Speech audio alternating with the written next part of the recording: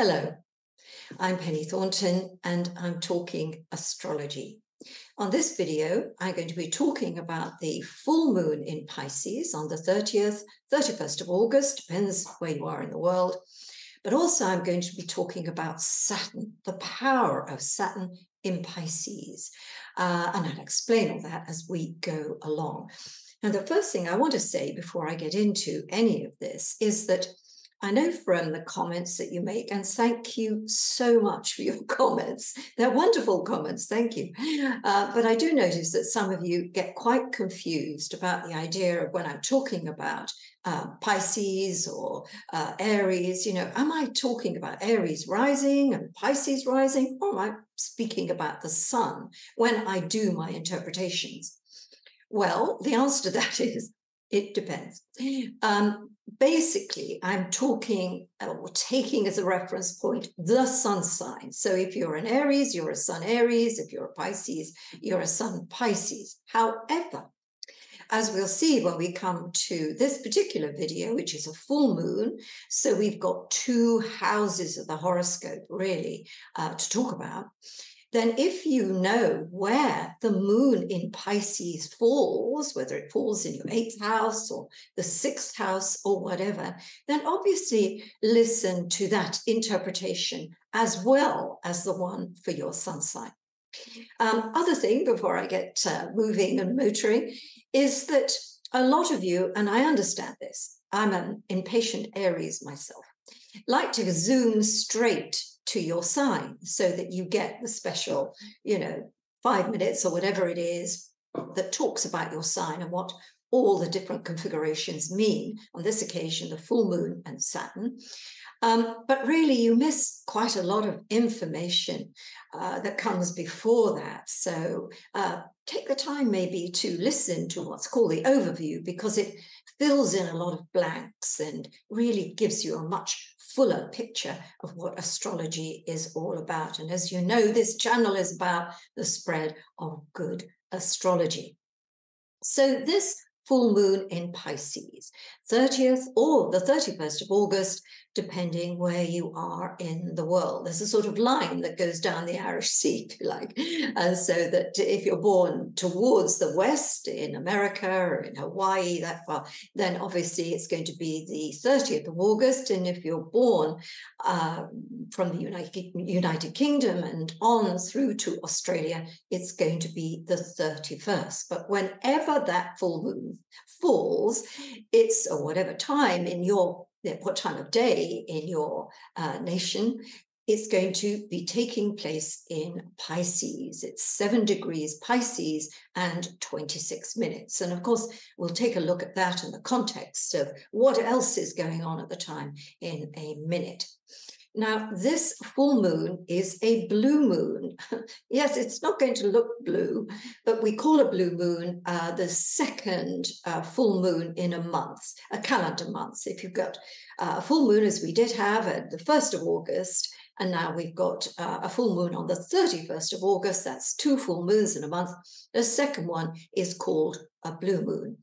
And it's a supermoon, so it's going to loom really, really large on the horizon. It's going to look absolutely beautiful, provided you haven't got a lot of clouds to cover it. And in fact, it's going to be the largest supermoon that we'll see until we get to November the 5th, 2025. So try to make a point of looking at that full moon on the 30th, 31st of August. And as always, on a full moon, it invites reflection and review. Now, this full moon also has a relationship with the new moon in Pisces on the 20th of February this year. They're like bookends, the new moon and the full moon. They complete a cycle. So the things that happened around that 20th of February period get to be completed around the time of this full moon, or within the 2 weeks following that to new moon and the waning cycle. So that's just a general kind of view, and you can think about that in your own life, what was happening in that February period. Are things coming to a conclusion now, or are you ready to move something on to a new stage? It's going to be sort of different from, person to person. It's not an identical picture, but this 6-month cycle is always well worth taking a look at. Now, the full moon is in Pisces, and that means for all of us, it's in Pisces, and it'll be in different areas of our horoscope. So we think about the sign of Pisces and what it represents. It's a sign of mystery and imagination. So we could say this full moon, the sun in Virgo, the moon in Pisces, is about, in a way, bringing order, Virgo, out of chaos, Pisces. And I'm not meaning to insult the sign of Pisces. I'm just looking at the idea that Pisces is everything, everywhere, all at once. It's an all-consuming, all-embracing sign, whereas Virgo, of course, is quite particular and detailed. So we're trying to bring these two aspects of life into balance. And so it's bringing order out of chaos. That's a nice, neat little kind of statement we can make to ourselves. But also we're looking at things to do with health of mind, body, and spirit, and also things to do with our hopes and our dreams, really. And I'm going to be talking about that in a second in reference to Saturn.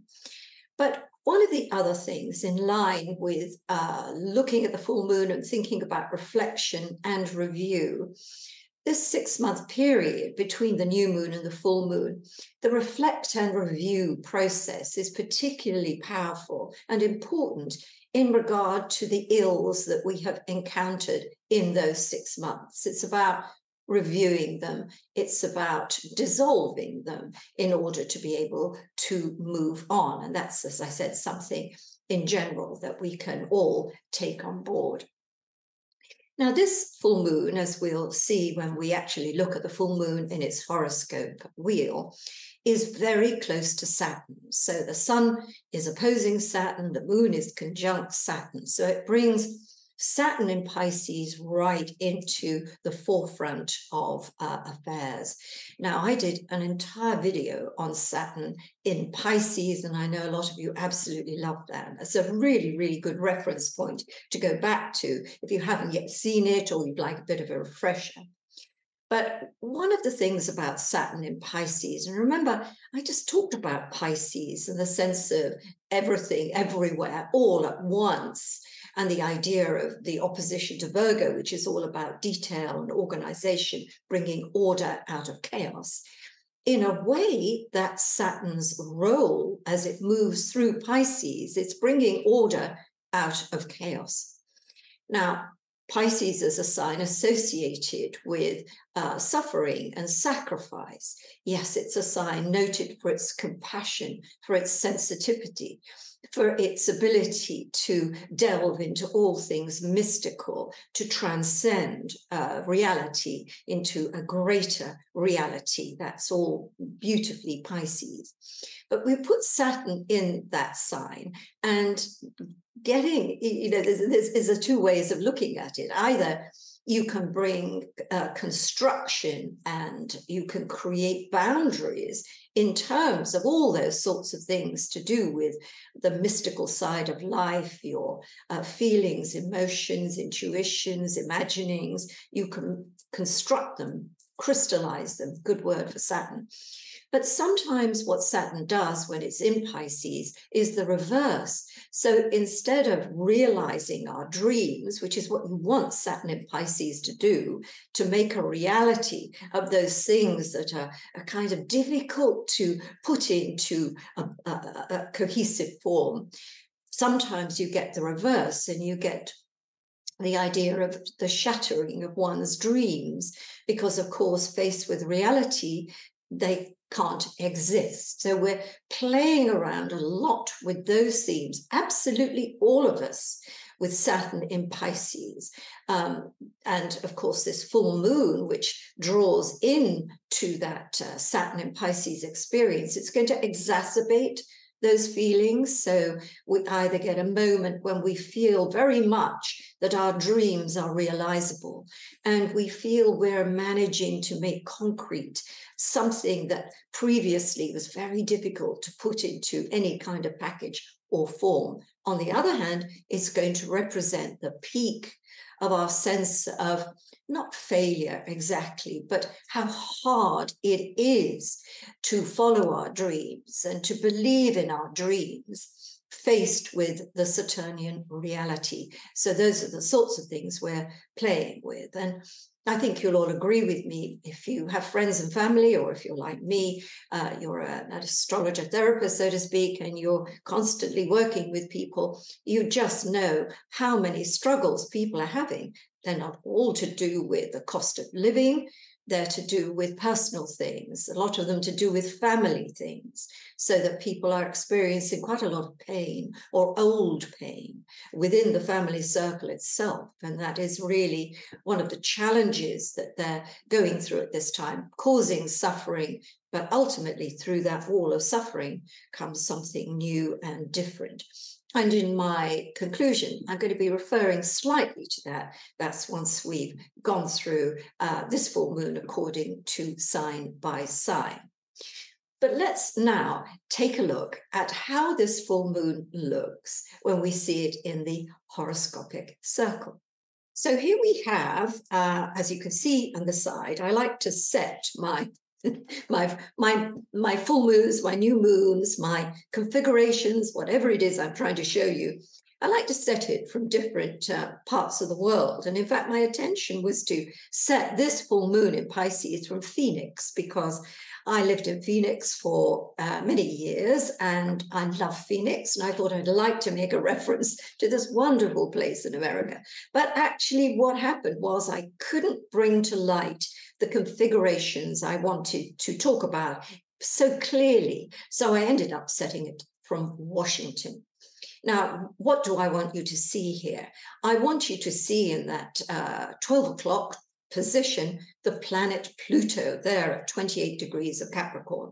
It is exactly squaring the nodes, the Omega sign that you can see on the horizon. And that's something I've been talking about on my video about the change in the nodal axis. I spent a long time going through all that, and I made a brief mention of why it's super powerful when Pluto is connecting with that nodal axis, so that any aspect that forms with the nodes, or indeed any full moon, anything like that, is going to be even more transformational because of its connection to Pluto. And we see that quite clearly here, the nodes squaring Pluto at this point. And in fact, right the way through to Christmas, really, Pluto will be part of the nodal story.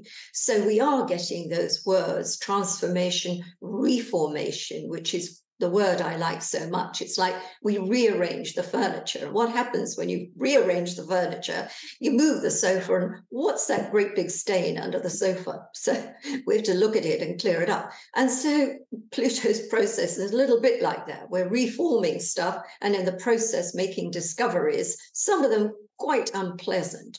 And so the eclipses which fall on the nodes or near the nodes are triggering that whole idea of what are we all going to find under the carpet. So the full moon in this particular wheel, we're seeing sort of in the 11 o'clock position. That's the moon in Pisces, up close and personal to Saturn. And right on the opposite side, we have the sun. And of course, that's what a full moon is. The sun is opposing the moon. We can also look at the position of Neptune. As you can see, if you look at Neptune in the 10 o'clock position, it's opposite Mars. It's not exactly opposite Mars, because by the time we reach the full moon on the 30th, 31st of August, Mars will already be in Libra.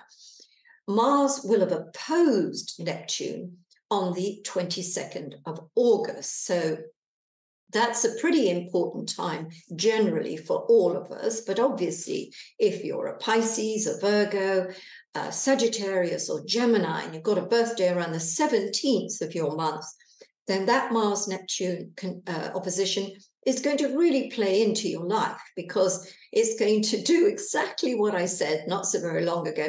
It's playing around with that theme of dreams and hopes. So Mars is both encouraging and activating that process, but also bringing conflict into the mix as well. And that period of the month, around the 22nd of August in general for the world, is going to be a very kind of mysterious time. We're not going to know, what's what. We don't know what to believe, who to believe, or what's really going on. There's a lot of mystery. There's a lot of fake news. There's a lot of conspiracy in the air. So it will be important for all of us, whatever our sun sign, whatever our chart, to really be able to separate fact from fiction at that particular time. Now, on the 23rd of August, the sun enters the sign of Virgo.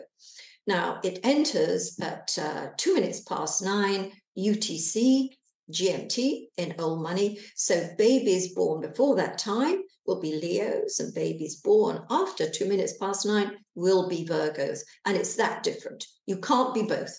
You're either a Leo or you're a Virgo. And it gets very confusing if you try to be both. I mean, yes, if you are born at that time, you are going to find Venus is in Leo, but also Mercury is in Virgo. So one way or the other, you're getting a little bit of an introduction of both these signs if you have a child born around that time. Mercury also turns retrograde on the 23rd, and it will remain in retrograde until the 15th of September. So that's roughly a 3-week period of stops and starts. I know a lot of people get very kind of stressed out about a retrograde Mercury.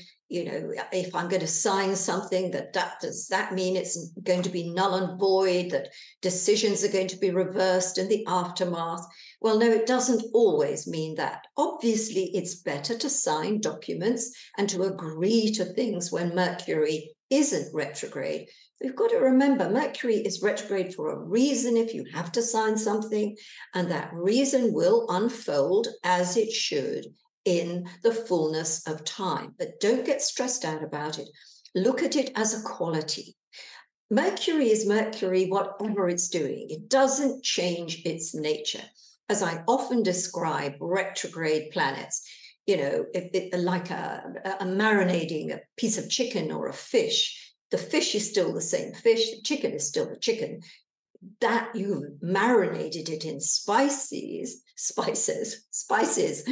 means that, yes, the flavor is different, but it's still the same protein. And that's how you need to really look at retrograde Mercury. You're still going somewhere, but the past may play into the present a lot. Things may go a little bit more slowly, and there may be some reversals and U-turns along the way and the occasional pothole, but that's all part of the experience. Now, as I pointed out a little earlier, the sun is opposing the moon because that's a full moon. Therefore, the moon conjunct Saturn means that the sun is opposing Saturn. The sun exactly opposes Saturn on the 27th of August, and that's its most intense connection to Saturn. And it's halfway through. Saturn entered Pisces 6 months ago. It's now, we're going backwards through the early parts, the early degrees of Pisces at the moment. But this is giving us a 6-month period when we're getting familiar with the idea of what this planet's role is in our lives while it journeys through Pisces. Now, in particular, if you are a Pisces, then it's going to be the 25th and 26th of February birthdays that are going to get the biggest effect, or the biggest Saturnian effect, whether that means things are going to be consolidated and set in stone, you know where you're going from here, or you get a bit of a disappointment and a setback, something now appearing as a great obstacle in your path. Either way, ultimately, there's still a journey to be taken. It's not finished yet. And so you don't always want to think of the difficulties that arise on a Sun-Saturn opposition as being terminal or, never to be resolved. I personally feel Saturn. I can sense it, and I do kind of feel heavy. I'm looking at a glass always half empty when there's a strong Saturn aspect, as there will be around the 27th of August. But usually as it fades, I start to see situations in their correct light. And what I always try to do with Saturn is do something I don't want to do. I'm going to embrace its nature and its properties in order to make the astrology living in my life, so to speak. On the 29th of August, Uranus turns stationary retrograde. And we'll see Uranus in this horoscopic circle round about the 8 o'clock position.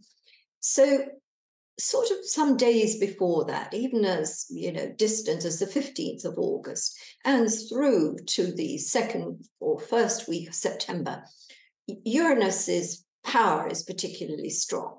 And Uranus is about change. It's also about the new, the different. It's about diversity in general. But it can also interrupt things so that where we thought we were going is not where we're going. And its purpose is always to awaken, whether it's to awaken us to a state of affairs that we need to be aware of, or whether we have just fallen asleep in our lives and need to have a bit of a wake-up call. But yes, around that time, things may be very unstable, whether we're talking about, things in your life, or whether we're talking about globally, nationally, internationally. It's a period of great instability. The last date I'm going to mention here is the 4th of September, when we can see in the circle here, Venus, which is in about the 5 o'clock position at 12 degrees of Leo at the time of the full moon. It's retrograde in this horoscope wheel because it will be retrograde until the 4th of September. So on the 4th of September, Venus turns direct. It's going to start moving forward. And if that Venus has played a part in your chart, in your natal chart, if Venus in Leo is particularly important, it's connected with planets and points in your own chart, maybe there are events that go with this that mean something has been backtracking, not moving very far. It's sort of been out of kilter, not really functioning, especially things to do with the heart, the affairs of the heart, things to do with money, things to do with those aspects of life that give us joy and pleasure. There's been a little bit of a backtracking about it all, and maybe things haven't felt as though they've been the same or what they should be. So as soon as Venus turns direct over the next couple of weeks, you should find things beginning to right themselves. Although by the same token, what also happens is that if something has got to be dealt with, done and dusted, then you're going to see that as well. And yes, maybe that is to do with a relationship or something else that's close to your heart. On the same day, the 4th of September, Jupiter turns retrograde. So one planet turns direct, the other turns retrograde. And Jupiter will be in retrograde for about 11 weeks, maybe a little bit longer. And again, that doesn't mean that Jupiter's power is any less. It's still a very powerful principle. It's about abundance, it's about growth, but of course it's also about inflation and things getting out of control, excess, if you like. So we have to think about those two very different extremes when we think about Jupiter's function in our lives at the moment. And you can come back to me now and I'll talk a little bit more about this. Again, I don't want to go over old ground with the reason Jupiter is both expansion and growth and all the good things that we love about Jupiter. And it's also things to do with things getting out of hand. In its retrograde form, it isn't any the less Jupiter.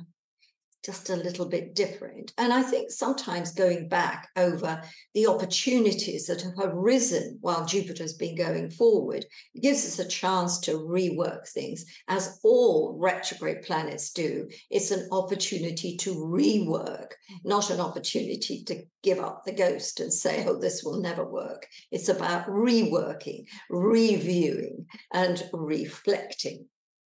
So, yes, there was one other thing that I wanted to mention in regard to Saturn in Pisces, and this is just a general thing, and I don't think I did mention it on my big Saturn in Pisces video, but I've thought about it since, because I like to talk about things that we can all take away with us, and they aren't so complicated.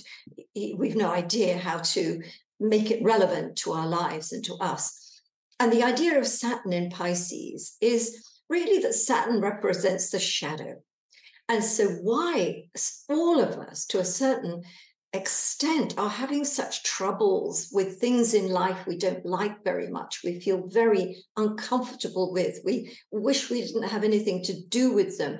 And we are also feeling as though we didn't have anything to do with what's happening. Well, that's because Saturn in Pisces works like the shadow in our lives, the Jungian shadow, that which we don't want to recognize in ourselves. We see it in others, we see it out there, we don't like it very much, we don't want it, we want to shun it, put it out of our lives, but actually it is part of us. It has something to do with us. And while Saturn is in Pisces, all of us are getting that opportunity to realize that a lot of the things that are painful to us belong to our shadow. And that's what Saturn in Pisces is revealing. So it's a really important thing that I wanted to cover. But yes, let's start going through sign by sign. As I said a little bit earlier, that I like to work from the sun sign because, you know, that's what sun sign astrology is all about. It's about your sun sign. But of course, I know, for instance, we're going to be talking about the houses that this full moon is flanking. And if you know exactly where this full moon is, what houses of your natal chart it's falling in, then go there too. Take a reference point from there. So let's start with Virgo. The sun is in Virgo, and as we approach the full moon and the full moon itself in Pisces, we're looking at the opposition straddling the 1st and 7th houses. Now, this is also the relationship axis. And what do we do at full moons? We close and complete. So the idea around the time of this full moon, Virgo, and also through the following 2 weeks, the waning cycle, is that you close and complete something to do with a relationship or with something that involves people, an endeavor that has relationships within it. It's closed and complete.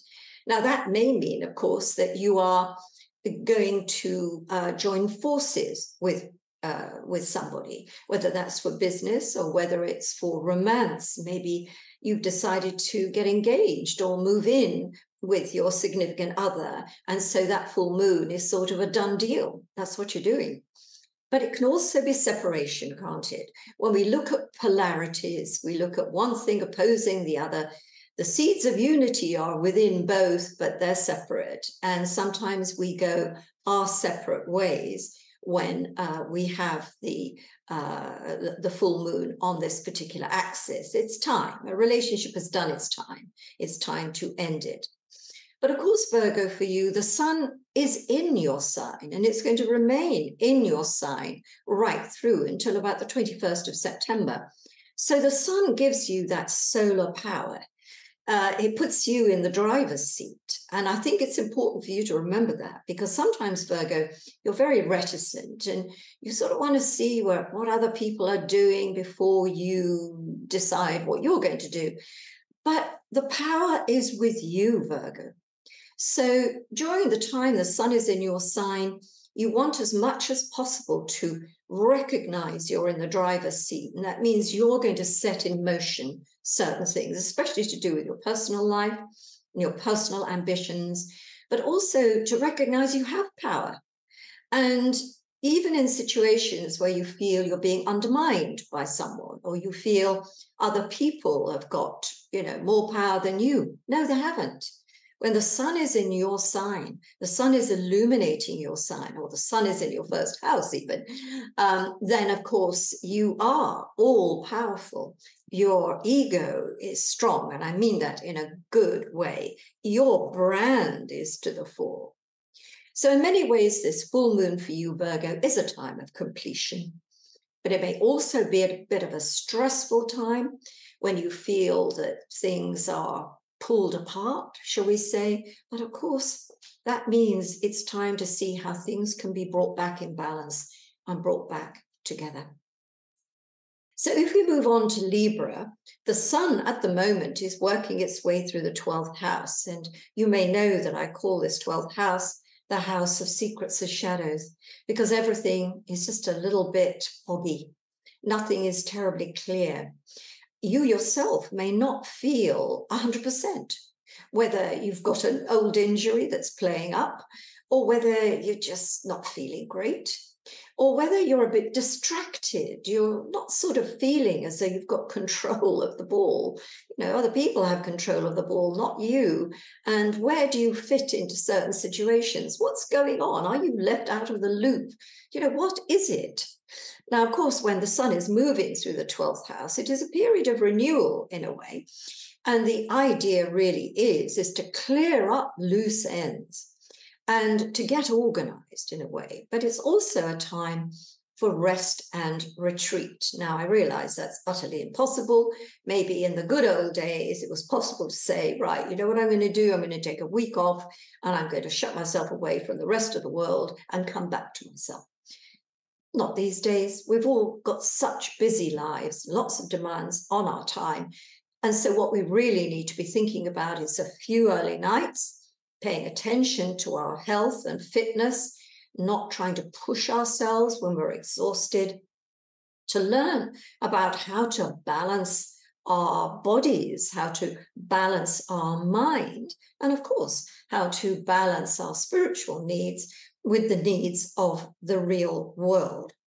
So when we look at this full moon for you, Libra, we're looking at a moment when health matters are to the fore.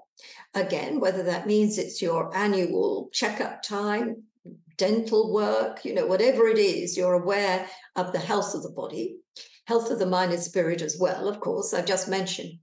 But sometimes on a full moon, there's a kind of things come to a tipping point. So if you've been worried about an aspect of your well-being, it's likely to feel worse at the full moon. But of course, there's a reason for that, because it's only when we feel things are at their worst that we think, I've got to do something about this. So this full moon is in a way a call to arms, Libra. If there's something that's bothering you, if there's something that's sort of not really taking shape, something that you feel is undermining you, then it's really, really important to figure things out as to why you feel that way. And of course, once you've figured out your feelings, you can start to feel your way to some kind of resolution. But remember, at the time of this full moon, you're going to feel a little bit less able to be your usual balanced self. Things are going to feel a little bit out of whack, but it will come back to normal, perhaps in the following few days. And also, I talked about Saturn representing the shadow. And so things that are happening around the full moon time, wow, they may not be your fault. It's always worth thinking about, is there something about me that's in this situation that I need to address? So that's also a very important role this full moon is going to play in your particular life. So now we come to Scorpio, and for you at the moment, the sun is working its way through the 11th house. So this is a very collaborative kind of area of the horoscope. It's where we work with other people, we come together with other people for joy, for celebrations, for good times, or for a think tank. It's also an area of enterprise. So during this time, we can come up with ideas that we may want to get behind. And it's also a time when we may be just a little bit more aware of our fellow humans. And this is a very kind of altruistic area of the horoscope. So if you suddenly feel you really want to belong to an organization that helps other people, or you want to do something yourself that is for the benefit of your human relations, then this is a good thing to do. The 11th house, Aquarius, is territory. We really want to get into our spirit of community. We want to learn the benefits about being together as a team, as opposed to doing things of a solo nature. Now we come to that full moon, and instead what we have now is the polarity going. And so we're going to feel the tensions that are in collaborations, especially since the moon is conjunct Saturn, sun is opposition Saturn. We're going to be seeing the things that are blocking the way to fulfillment. So we're going to think this will never work out. This project, this endeavor, it's got too many problems to, be realizable. Well, maybe that is true, or maybe it's not.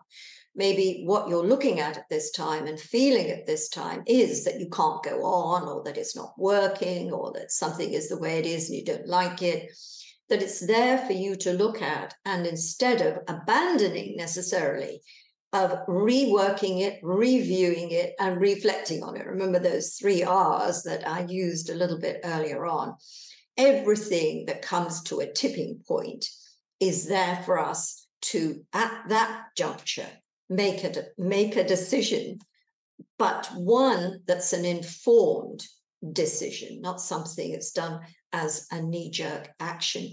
Remember, one of the things about a polarity like this, and we're looking at the sun moving through the 11th house, so it's all about the higher path. It's all about the group, the community, the bigger world. It's not about the small world of ourselves. When we get a full moon here, it's like the small world of ourselves is feeling really a bit stressed out. What does it mean that we're facing these oppositions and obstacles? This is affecting me personally. But remember, the way to resolve it is to think of yourself as part of something and not as the only thing in it. And I hope that really gives you some good advice around the time of this full moon.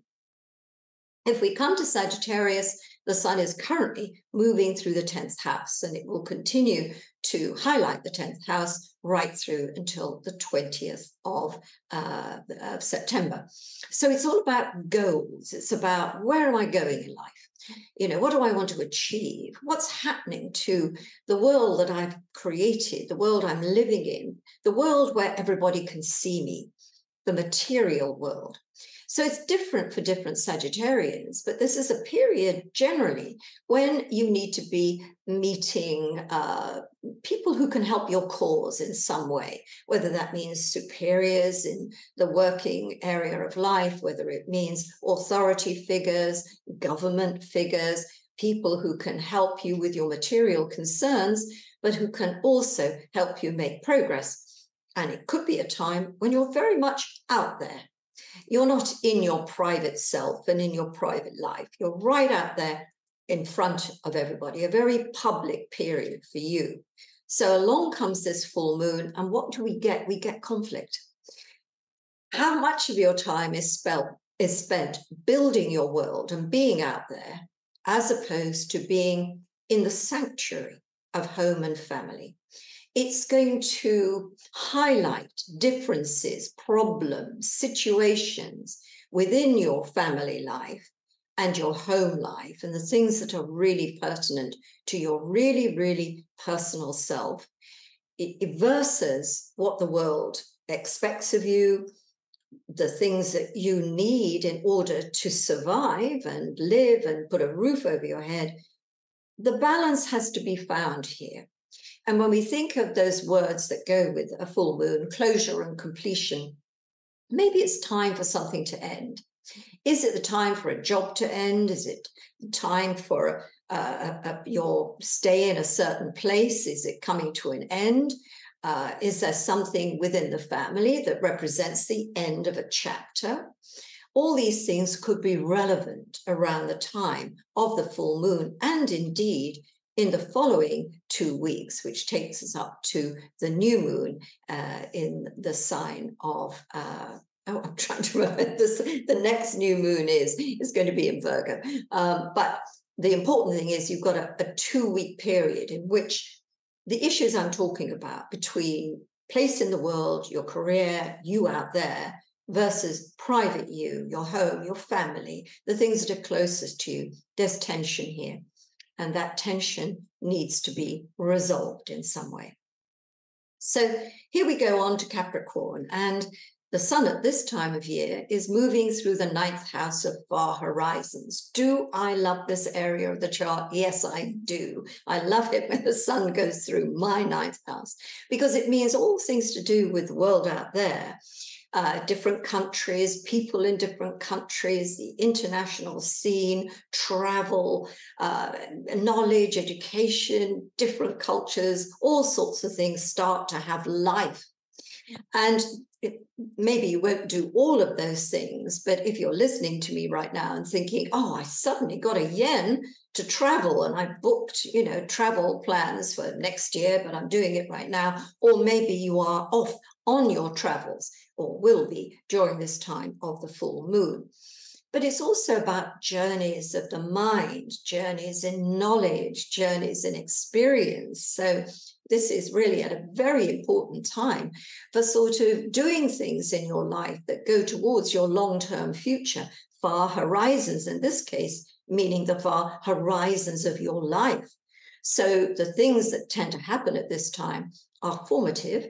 And if you like to think about where you'll be 5 years, 10 years down the line, this full moon, and also the time that the sun is moving through the 9th house, it's an important time to think, am I on the right trajectory for what I want or where I want to be years down the line? And so this full moon offers you an opportunity to say, you know what, I've got to end some things right now, because I'm way off target. And these are the things that are keeping me away from my future, or the future I want to have in front of me.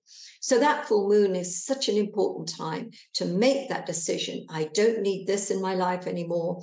I don't need this activity, this pursuit. This is not serving my ultimate purpose. Now, of course, that full moon may represent the end of a journey anyway, maybe bang on target. And sometimes on the full moon, we do experience travel problems, whether it's just us not feeling too good about travel, or whether there are problems, with our point of embarkation or the journey to it. It's more stressful. People are more stressed out. So travel could be a little bit problematic around about the 30th, 31st of August. So that's one thing to bear in mind. But I think also we need to look at this idea of sort of coming to the end of something that's done its time. And maybe it's a course, maybe maybe you've got an exam and the results have come in. And so that's done, done the exam, you've got the results, and hey, now you're out there. Where do you go from here? So it's both a nice full moon in some ways because of what it means in terms of your long-term future. And a lot of things can be sorted out in the wake of this full moon, as opposed to necessarily on the day itself. And that's going to be good for you as you, go through the next few weeks, months, if not years. So if we come now to Aquarius, we're going to be looking at this full moon across the 2nd 8th axis, as we say in the business. The sun is currently moving through the 8th house, and the moon will be in the 2nd house. And this is an axis that has a lot to do with survival. It has a lot to do with money. I mean, like it or not, without money, we can't put a roof over our heads, and that's survival. without having relations with people, whether they're financial relations or sexual relations, then we aren't going to do terribly well all on our own. So this full moon is all about sharing. It's about receivership. It's about how we receive things, how other people play into financial matters and matters that we consider central to our survival. That's what we're looking at with this full moon. So let's talk a little bit about the sun simply in the 8th house, as it will be right through to the 20th, 21st of September. It's a very, very good time to get things sorted with financial institutions, with banks, with mortgage lenders, with credit card companies, with your partners, business partners, or with your life partner. You want to set finances on a better course. You've got to have dialogue, you've got to have debate, you've got to have new agreements. And so this full moon can actually work very well across this axis, because it allows you to come to an agreement so that things can be settled between you. Is that a settlement coming out of a marriage, for instance, or out of a business? Is it an inheritance? Is it something coming to you that is now done and dusted? That sort of receivership. Or is it receivership in another way, and that with finances out of control, maybe that is the right route for you? So a lot of things to consider around the time of this full moon. And one of the things I note about the 8th house, it's a kind of mysterious house. And I know a lot of students have a lot of trouble with it when they're just learning astrology. What is this? A house of sex and death? I don't get it. Well, of course, it's much more than that. And it is about the exchanges we make with people that are central to our survival, emotional survival, and also our financial survival. And it's the relationships we have with others and the agreements we can come to, the strengths and the weaknesses of the relationships we have that play into our sense of stability and security in the world. So now we move on to Pisces. And of course, this full moon is in your sign, up close and personal to Saturn, which of course I've talked about in general in the overview. Going back to the new moon in Pisces on the 20th of February, this is really pertinent to you to have the new moon then and the full moon now, because it does wrap things up. They are bookends, one way of looking at it. And so consciously to think of, what can I close off now? What is really done at this time, especially to do with my personal situations? It's a good time to say, okay, I'm done with that. It's over. It's completed. I've now got to free up space and time and energy for other things. The sun, of course, is moving through the 7th house of relationships at this time. So in the same way as Virgo, sun in Virgo, we're talking about the relationship axis for Virgo and Pisces. So this whole idea of you in terms of your relationship with other people is really what this full moon is all about. But for you, Pisces, with the sun moving through the 7th house, it is a period when other people's needs and feelings need to be addressed. So although you're very important, and of course this full moon in Pisces gives you empowerment at that point, but in general, while the sun is moving through Virgo, it's other people have control of the ball. That's not a bad thing. Everything is swings and roundabouts. Eventually it comes around to you later on. It's your time to get to know what other people want, who they are, how they feel. And it is a good time to form new relationships or to strengthen old relationships. And that full moon is very much one that we could look at in terms of signatures on contracts. And so this may be a time to sign on the dotted line, to commit yourself to a company or an individual, whether we're talking about romance and marriage, or whether we're talking about something a little bit more business oriented. That full moon is good for that. But of course, what it will also do, especially since the moon in your sign is conjunct Saturn, is show you where things are done. You know, this is no way forward. Saturn is saying there are limits to this, there are boundaries, and you've reached the boundary. And maybe that's all there is. Maybe it isn't, but maybe it is. If you think back to the idea of Saturn itself, it was at one time considered to be the end of the solar system. That was it. There was nothing beyond Saturn. That was the end of everything. But then, of course, Uranus popped up. And we learned there was a whole new world out there. And so in a way, although I'm saying it's a time of endings for you, Pisces, it could be an ending before there's a new level of that situation about to take off. But nonetheless, it is a good time to end something. And it is a good time to recognize that sense of completion to do with a project or association or whatever else it may be. Aries. Right now, the sun is moving through the 6th house, that area where so much of our life is organized. I know that sounds, I'm actually quite an organized person myself. I like organization. It gives me a sense that things are in control. So that 6th house is about knowing that the routine round, knowing that the structures and systems in our life are functioning well. Because if they're all functioning, our life runs smoothly. We can take off, we can do whatever we want because we know everything is running as it should do. So on the one hand, with the sun moving through this area, it's a time to really look at how your life runs and what can be done to get it to run better. It's about your work and how you work. So this may mean there are changes going on in the workplace, or there are things that are focused on the workplace that are both shedding light into it and giving energy to it, but also suggesting that, you know, things have to be worked at. There's work and things that have to be worked at. So the sun in its passage through the 6th house may sound as though it's a little routine, dull, pedestrian.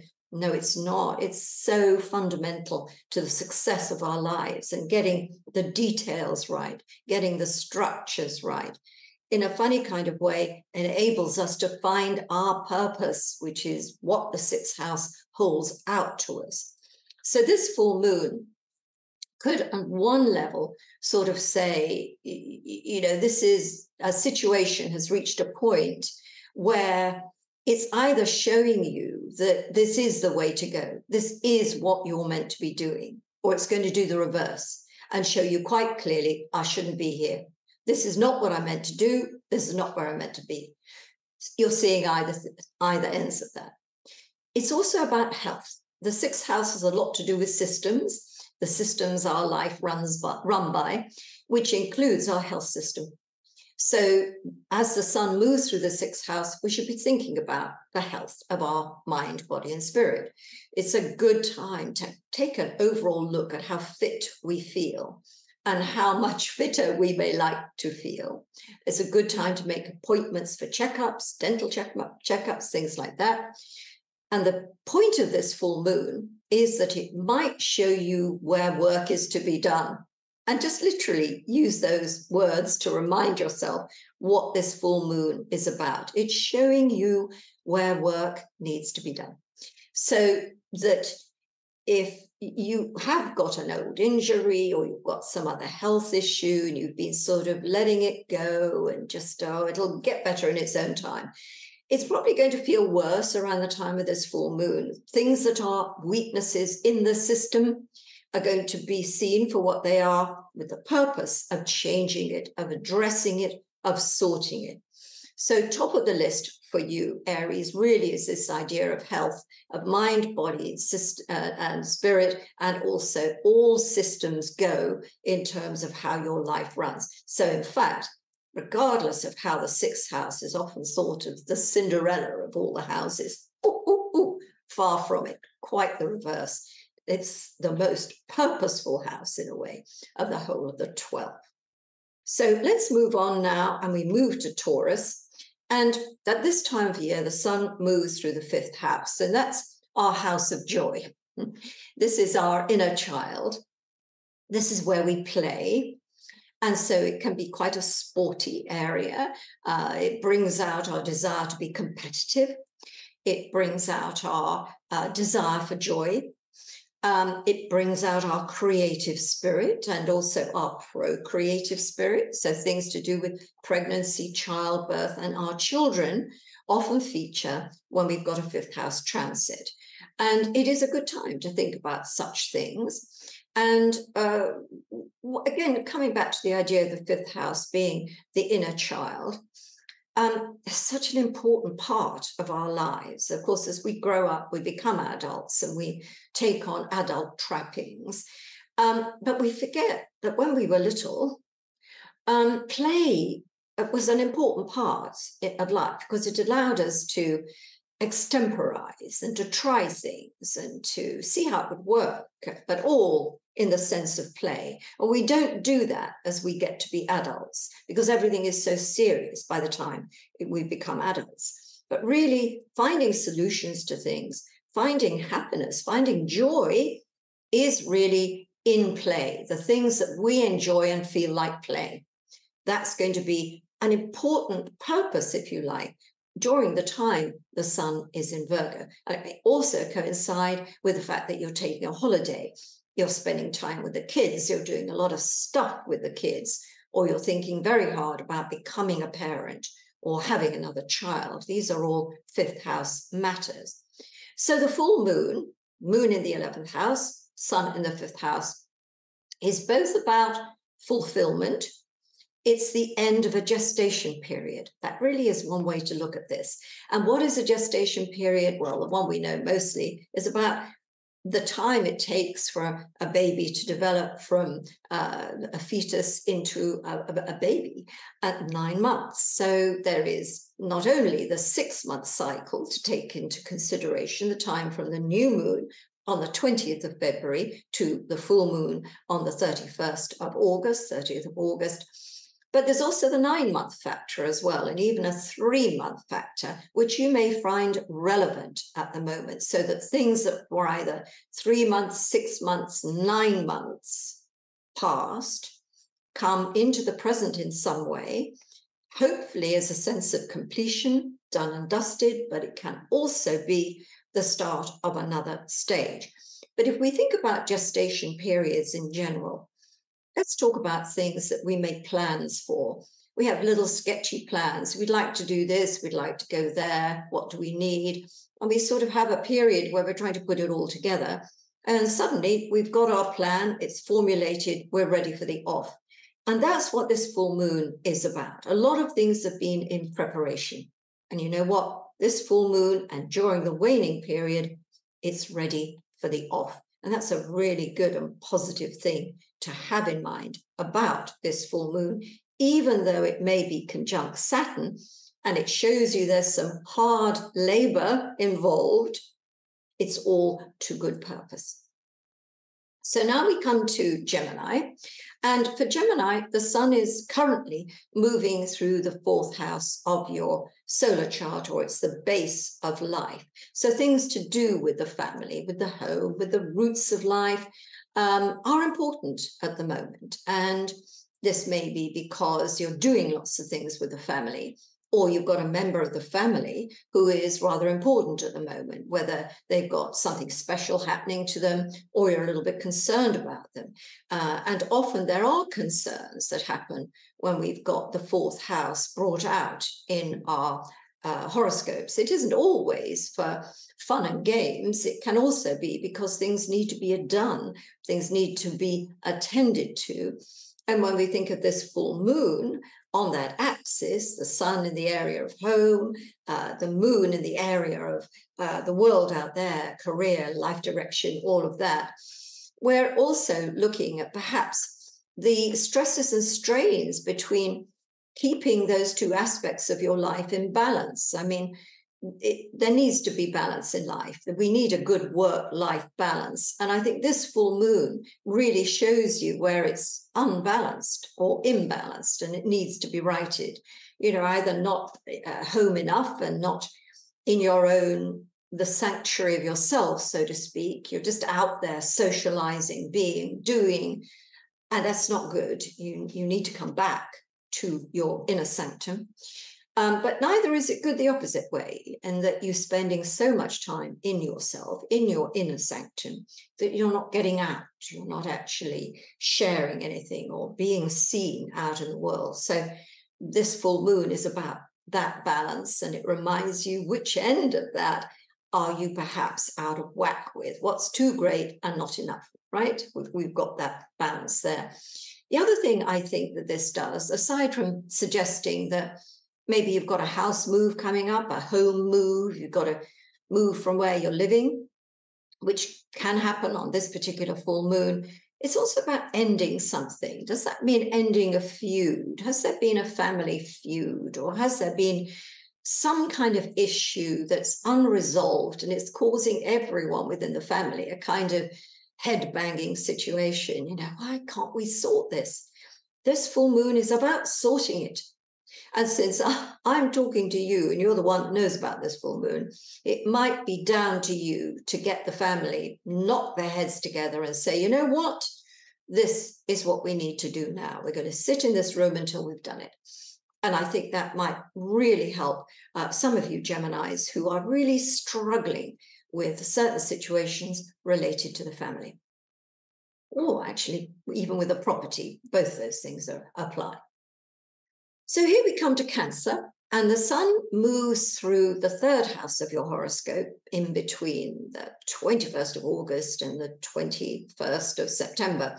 So this is all about outlook.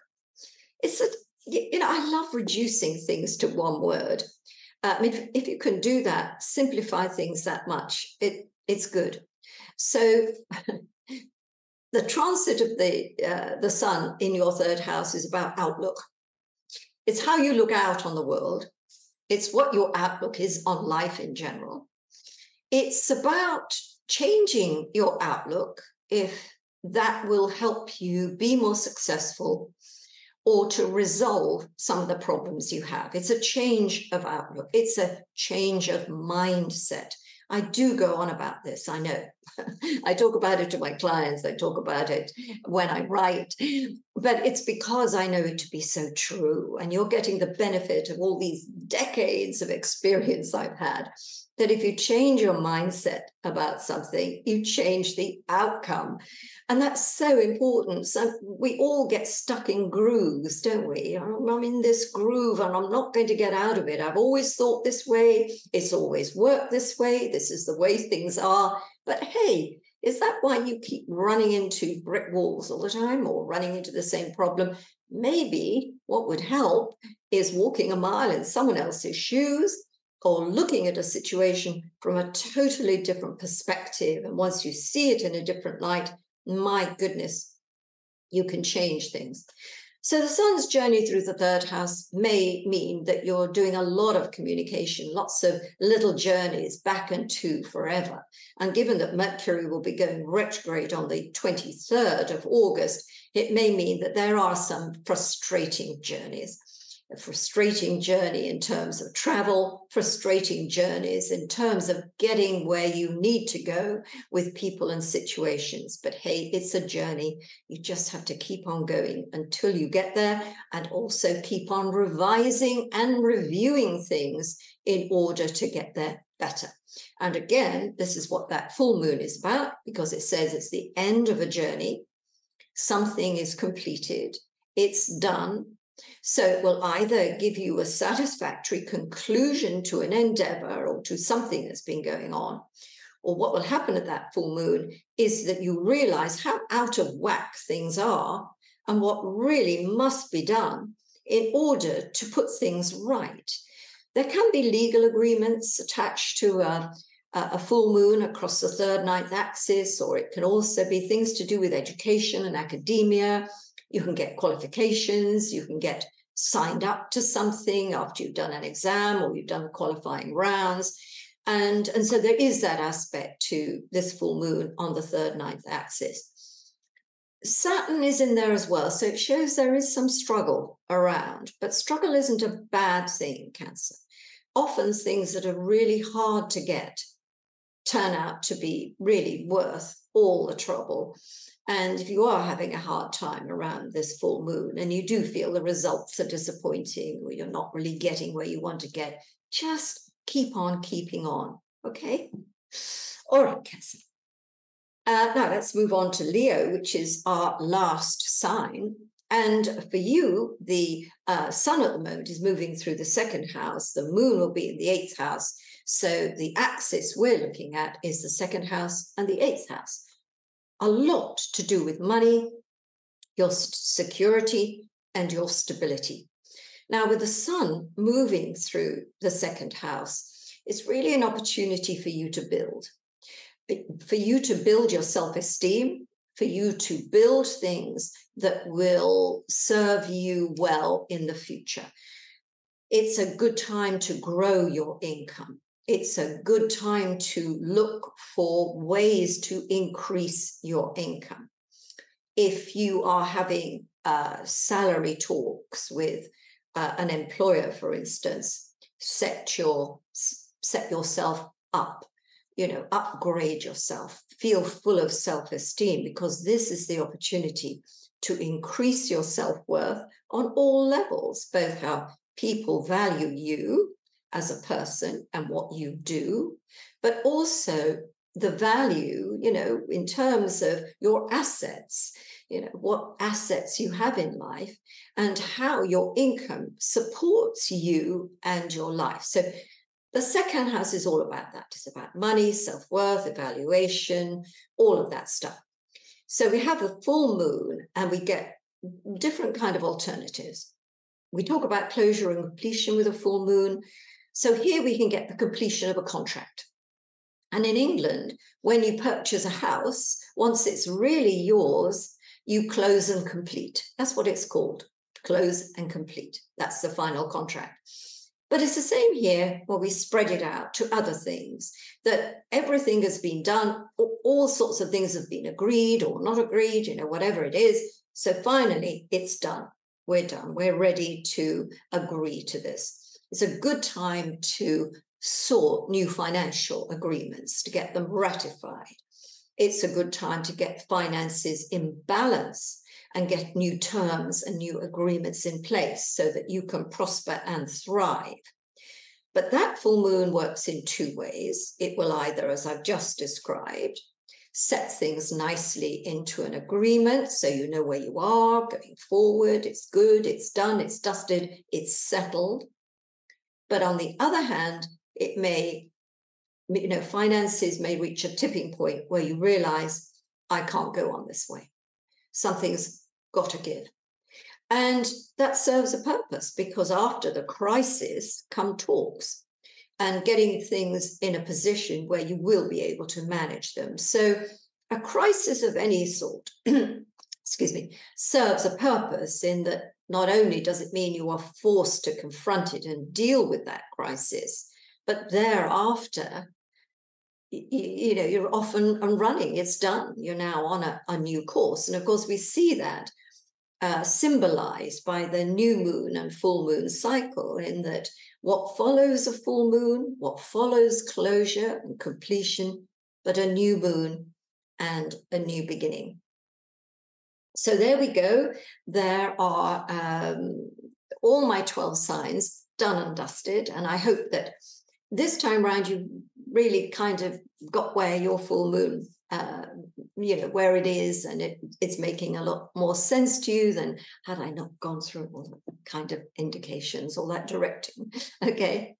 And so we're at my conclusion, the things that I've been thinking about. And what I've really been thinking about over the past few weeks, actually, because in fact, I haven't done a video for a little while.